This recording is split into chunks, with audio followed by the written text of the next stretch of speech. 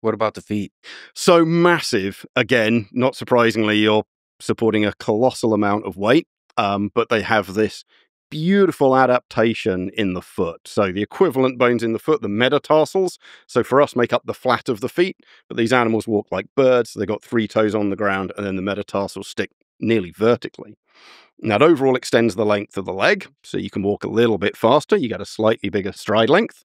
Don't worry, I've got the right bone here. Nice. But they also have, yeah, there's a good one. That one's a great one.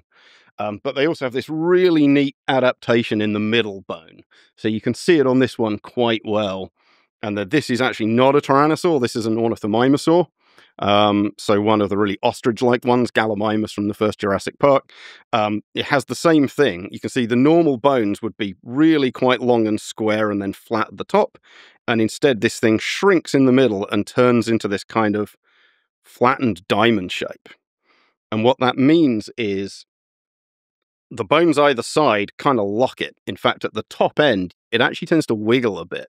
So it actually goes left and then right. And of course, what that really does is then help these things lock together. And so this is an adaptation to basically lock the foot and make it stable. And we see it in a whole bunch of things, independently evolved. Early tyrannosaurs don't have this. Early ornithomimosaurs don't have this. The over at pterosaurs, the early ones don't have this. And the later ones acquire it. And a couple of other groups as well. And it's about making the foot stable. And what that really does is make the foot energy efficient.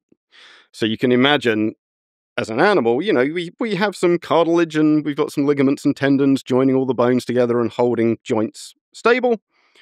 When you push down, that's going to compress them to a little degree. And when you lift that weight off, they're actually going to spring back. You're going to get a tiny little energy return. It's the idea of those air soles they put in all the trainers and stuff in the 90s. It's that same principle.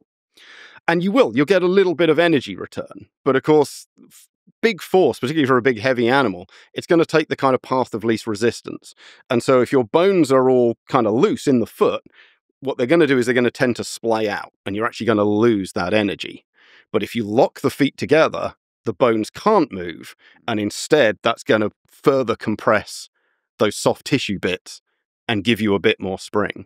And this is all about, this is about the mobility, about the dynamics of the movement. It makes you more efficient. It means you're putting less energy in to walk because you're just getting a little bit of spring off every single step. I should say that I deeply admire people like Russ Tedrick, like the Boston Dynamics teams, like the Tesla Optimus robot teams that look at bipedal and quadrupeds robot movement. Yeah. And they try to make human-like movement to, basically efficient movement. And so the question here is, how the hell is a T-Rex, its size, bipedal, able to move as a predator?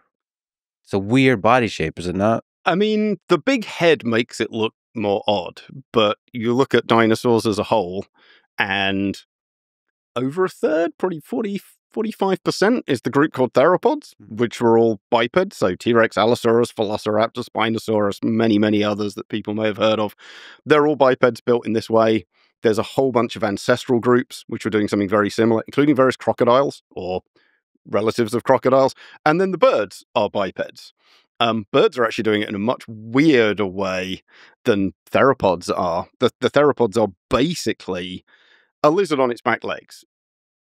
I'm oversimplifying a lot. I can hear paleontologists screaming as I've just said it's a lizard standing up. It's not a lizard standing up. But they're doing a lot of the same stuff in the same way. And that is really functionally about where you put muscles. Because what you really want to do to walk forwards is you want to basically pull the leg back so that you're pushing the body off. Mm-hmm. And the way they do that is the musculature on the tail. So we don't have a tail, and indeed mammals that even do have a tail, elephants and even lions, it's a piddly little thing. There's not a lot of muscle there. But if you look at a lizard, particularly if you look at something like a crocodile, you see this massive, massive block of muscle sitting on the first third to half of the tail. And that's what dinosaurs are doing. It's the same thing as lizards and crocs. They have this giant set of muscles on the first half of the tail that's anchoring on the femur, so the thigh bone on the back of that, and muscles contract. That's the one thing they do.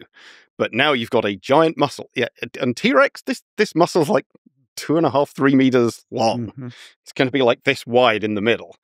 So when that contracts, the leg goes back, foot stationary on the ground, so the animal goes forwards. So the tail is integral to movement. It's a huge part of the biomechanics of the movement. We do it with the butt. So we're kind of weirdly how we organize our muscles. But this is generally probably a better way of doing it because you can get a really long muscle. And of course, the longer the muscle, the more contraction you can have. The hyper version of this is kangaroos. So kangaroos supposedly get more efficient the faster they move. They get so much energy return that when they're moving faster, they get more compression from the landing, meaning they get more spring. So we should be imagining this gigantic, thick tail, big body, big head, and biped. And how fast does it move? So this is one of those things that's gone backwards and forwards and backwards and forwards. There was a paper arguing that we'd probably been overestimating various speeds, primarily based on footprints. There's been, I don't know how many papers trying to do T-Rex speed. The most recent one that was pretty detailed, I think, had it clocked at, so I think it was 25 miles an hour, so 40 kph was the very upper end of the estimate. So probably a bit less than that. Well, that means it can move. Yeah.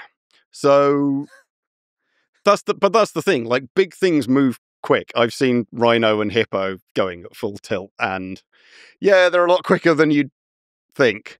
And at least part of it is simply stride length. When your legs are 3-ish meters long, it's hard not to cover a lot of ground with a single step.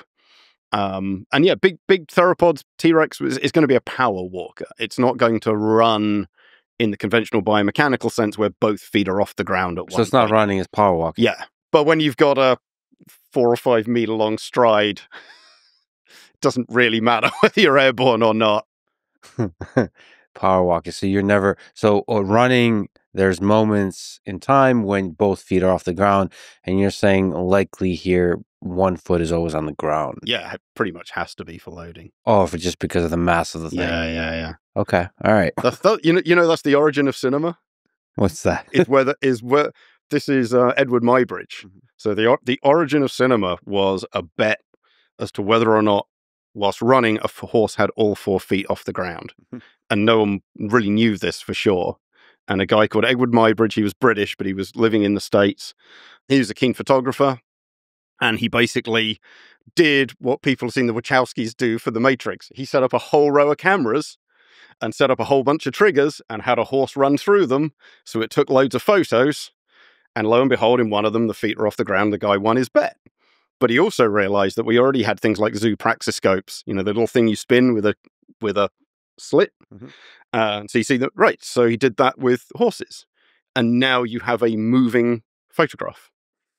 And that's pretty much the origin of cinema, was a bet about biomechanics. Yeah, it's always a good question and a bet, and there you go. You're off to the races. Yeah.